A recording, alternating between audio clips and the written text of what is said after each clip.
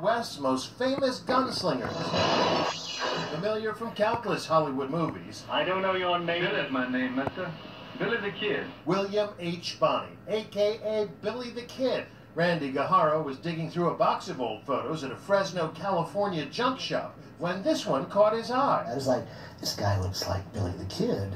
And it was the hat, the swagger, the stance. Could it be the most wanted man west of the Pecos, wearing a cardigan sweater and holding a croquet mallet? Follow the facts and the clues, and it was the greatest treasure hunt. One company says the photo is authentic. Using facial recognition, they've identified other members of Billy's gang.